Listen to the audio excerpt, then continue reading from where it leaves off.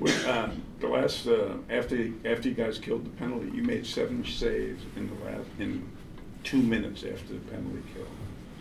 What was it like having tonight? Yeah, just the game. Playing in this game. Yeah, no, I mean, championship game, the whole season's on the line. I mean, all the work we've done since May. It was time to kind of show what we've done, and I mean, it was a massive team effort, and it was awesome to get this win. We're looking forward to the next step. Were there times tonight where you were wondering to yourself that how did that puck not go in? No, I think just as a goalie, you just got to stay in the moment and just worry about the next shot. And obviously, wasn't too happy with giving up 2 there in the first, but the guys battled back and got that third one. We just locked it down, so it was a big team effort.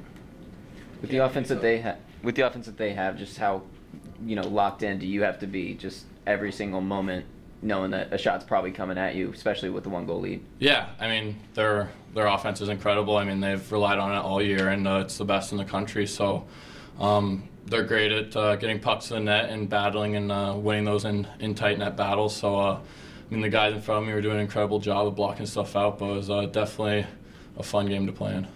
Cale, can you talk about the defensive focus? You just said the guys in front of you, O'Leary blocks something that was going to the net. The forwards were back-checking, blocking shots, and of course your defensemen were trying to clear out in front. Can you just talk about that defensive focus? Yeah, absolutely. I mean, from top to bottom, everyone was contributing. I mean, we were bending but not breaking, so it was awesome to see that. And I mean, defense win championships, as you saw tonight, and it was a team effort. Couple Big Ten championships now in 2 years, back-to-back Frozen Fours. Obviously, you guys now have a chance to go for a third one. Just what does that kind of postseason success say about the program here, especially just kind of nationally? I think that's just Notre Dame in a nutshell right there. I mean, we're accustomed to winning. That's why you come here. You come here to win championships. You come here to become a better person, student, and athlete. So I mean, it's just it's Notre Dame. Tonight was Coach Jackson's 500th career victory. What does it mean to you to play for him, and what does he mean to you?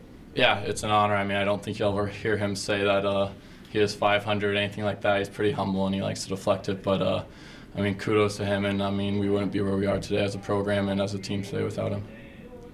What's he meant to you? Because he's worked with you and over the things and stuff like that, and the encouragement he's given you through the years. Yeah, I mean, throughout my 3 years here, our relationship has only grown, and I mean, I look at him as a big mentor and a friend, and someone that I can rely on for any kind of life situation, or hockey, or just personal life. So he's definitely someone special to me. Cale, how does it feel knowing that you're going to go to bed tonight, knowing your name's going to be called tomorrow?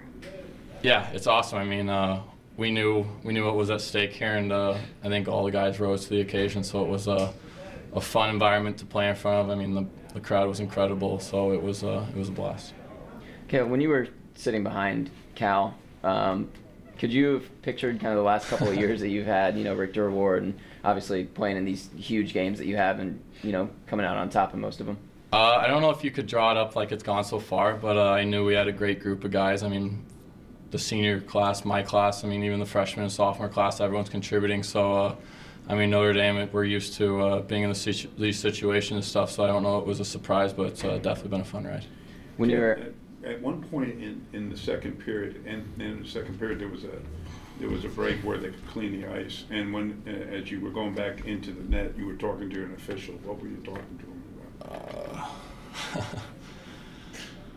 I remember. Yeah, I can't remember. Sorry, it's just in the moment. No, it was just I can't even remember. I just playing the game, having fun. Okay. Yeah. After the when you were doing the post-game interview on the ice, you said we're just getting started. Just how quickly do you guys kind of flip that switch from celebrating to this and now focusing on, hey, we have a few more games and we can get back to the Frozen Four? Yeah, I mean, we've been playing playoff hockey for the last month and a half, 2 months here, and it's been do or die situations, so it's nothing new to us, and it's just a new challenge, and we're looking forward to seeing who we're going to get to play and just working towards that next step and getting back to work Monday. Could you speak a little bit more to the environment in the rink tonight? Was that as great as an environment you ever played in here? Yeah, it was electric. I mean, the band brings it every night. Can't say enough about them. The student section was awesome. I mean, the community support around Notre Dame speaks for itself. I mean, sellout crowd. I don't know all the accolades they got, but it was incredible. I mean, they definitely helped us keep momentum in the game. Hey, Cale. guy gave you a huge compliment. He says he can't figure you out. I know you're going to say it's just not you, it's the guys in front of you. What do you do with the guys now going forward and keep them focused? Yeah, I think we just stay in the moment and just get back to work Monday and just view it as a process and just one step at a time here and don't get too high or low and just really focus on getting better each day.